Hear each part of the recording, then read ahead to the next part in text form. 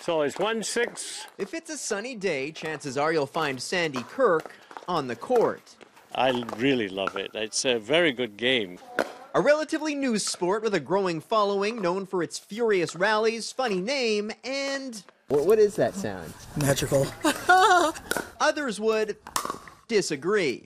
Kind of hollow twack sound when the ball makes contact with the racket. For some, the swinging of rackets are making a racket. I'm standing now across the park, well over 50 feet away from the courts, which in the summer months are usually booked up all day till 8 p.m.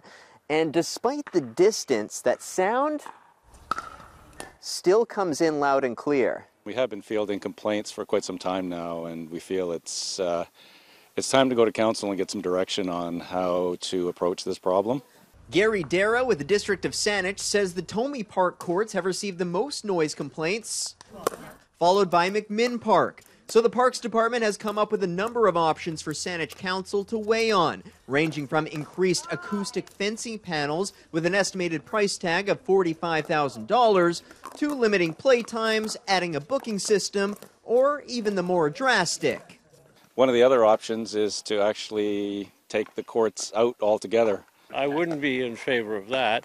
Nor would the hundreds of passionate pickleballers across the region. But changes are likely on the way. We all want everyone to be happy, right? And living, I guess, cohesively sort of things, right?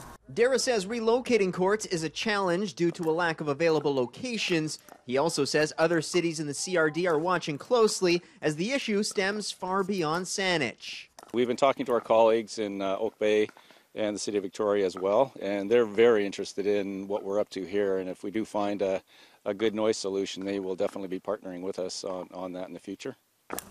The pickleball proposal will be presented at tonight's council meeting.